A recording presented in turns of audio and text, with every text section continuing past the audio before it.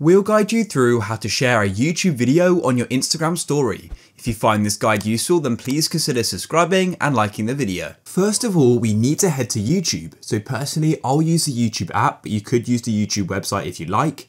And you need to find the YouTube video which you wish to go and share on your Instagram story. So in this case, I'll go and share this one here. I'll just go and click on it. Then come down to this carousel of options and go and click on share. And you want to go and click on copy link. And what you can also do is go and take a screenshot of this video here, because you'll need to go and post the video link with something on your story. So you may just want to take a screenshot just like that, or maybe you have another photo you wish to go and use. That's up to you. Then come back to Instagram, and all you need to do is swipe across just like you usually would, and you can go and take a photo, or you can click on your camera roll in the bottom left and choose a photo. So I'm going to use the screenshot I took, but you can use something else, and then we can go and add the link. So go to the top of Instagram and go and click on the stickers button.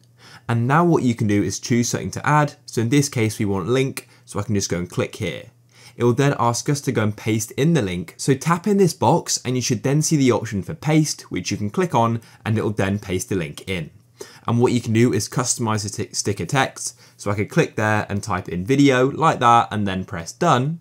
And there we go, we've now created the link. Go and add anything else to your story, and then you can go to the bottom left and click on your story, or you can click on the arrow in the bottom right, just like so, and you can then go and press on share, and it will then be added to your story. Let me press done, and I can then go and view it, and that's it. And so now people can go and click on that link and click on visit link, and then they'll be taken straight to that video. If you guys found this useful, then please leave a like.